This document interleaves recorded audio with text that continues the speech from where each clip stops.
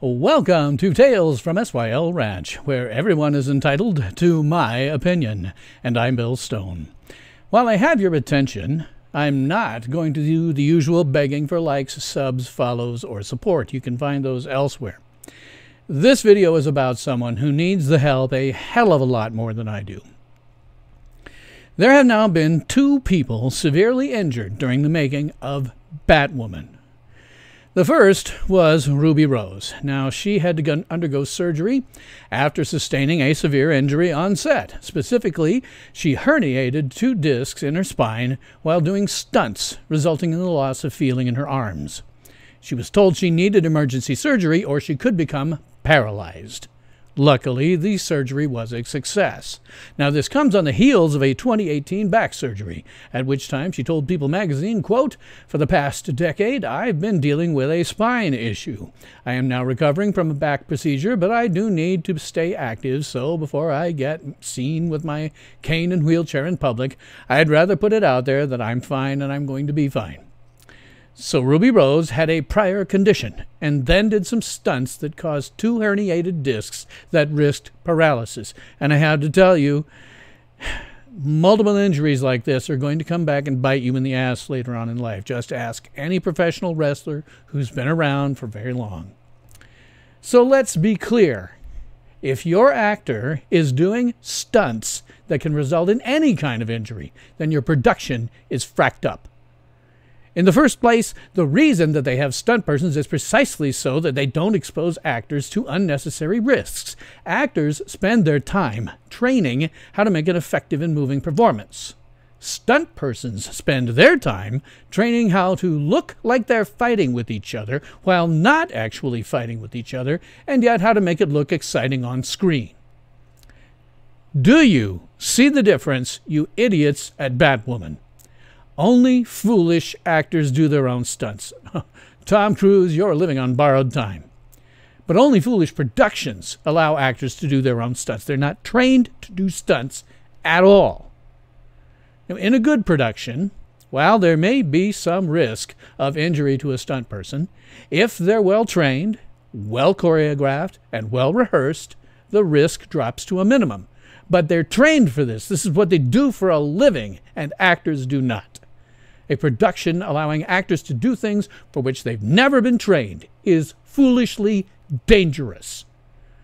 Ruby Rose should never have been placed in a dangerous situation in the first place. It is the fault of an incompetent production staff that put her at risk of being paralyzed. And that ain't the worst of it by far.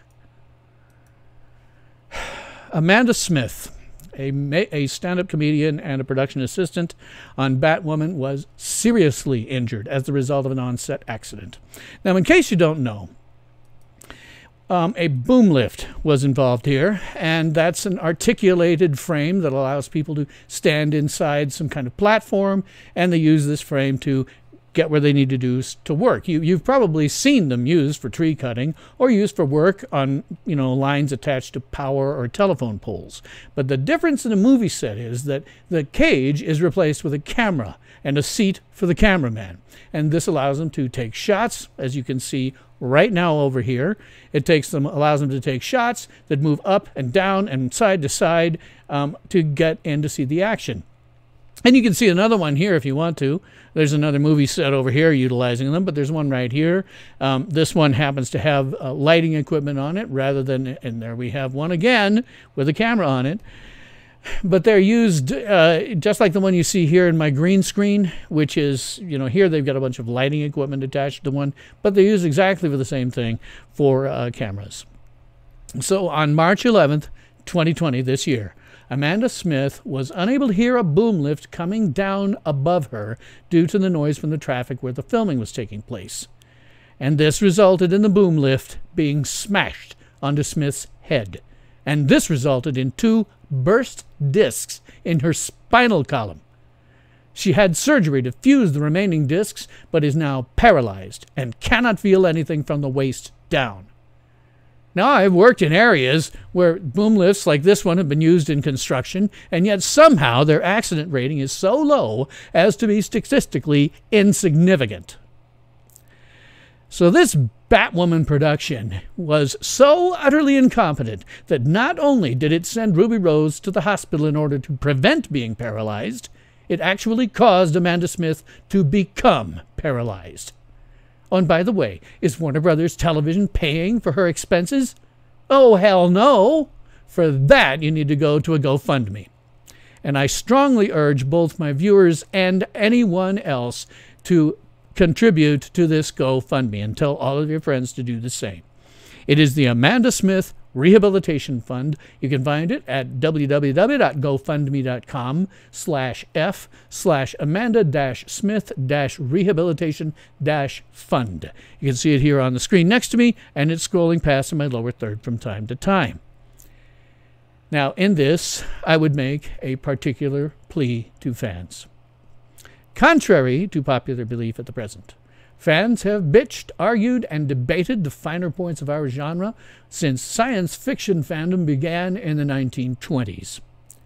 However, when the chips are down, we have never failed to come together in order to help one of our own. Now, it's true, Batwoman may be the dumbest show on TV with the worst safety record I've heard of in decades, but being there makes Amanda Smith one of our own. She's paralyzed, possibly permanently, and her production company doesn't give a flying frack about her. So we need to step up. We need to show everyone what I have seen time and again since I was a Fandai Padawan. We put aside whatever differences that we may have, and we lend a helping hand. Because we're fans. This is part of who we are. When one of our own is down, we have never failed to help them up. It is our birthright and our obligation as fans. We will never let one of our own suffer if we can help it. Never. Beyond that, there is an actually true story that my regular viewers may have heard, but it bears repeating on occasions such as this. When I was 19 years old, I found myself hitchhiking from a small town in Minnesota to where I was working, which was a boys' camp about 40 miles away. There was a tornado warning, which at that time meant that a tornado had actually been sighted on the ground. Hitchhiking is just about the worst place to be when that happens. If a tornado actually hits, the best you can do is dive into a ditch and hope for the best. However, in my case, a passing motorist stopped to pick me up. He took me all the way to the camp gates, which were well out of his way. He said that it was his obligation, that for help he had once received, he must in return help 10 others, each of whom would then help 10 others, so that good deeds would spread out like ripples from a pebble in a pond. Since that time, I have kept the obligation. It's been 36 years. I don't know how many times I've helped those who are in need, but it's hopefully over 10 by now. I've never really kept count. I was one of that man's 10. The people that I've helped were one of mine, and in each case I explained the obligation and then passed it on.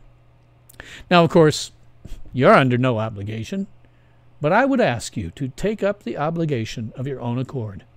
Make Amanda Smith one of your 10. And in any case, it is your obligation as fans. In 55 years, I have never seen fans fail to help out when one of our own is down. So Amanda Smith is one of our own, and she needs a helping hand. And I know that as a fan, you'll do what fans have always done. She may work for an absolutely incompetent production company, but we're fans. We always put aside our differences to help our own. So please, donate to the Amanda Smith Rehabilitation Fund.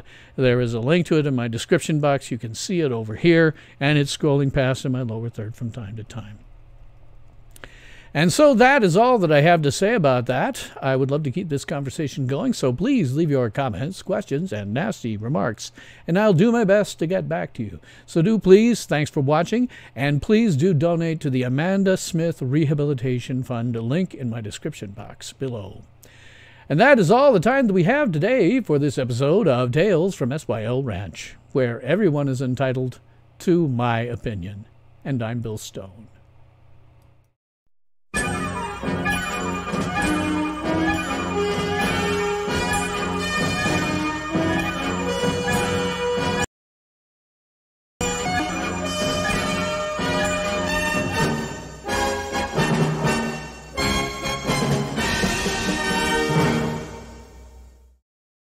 Ultimate power in this world has always been one simple thing: the control and manipulation of minds.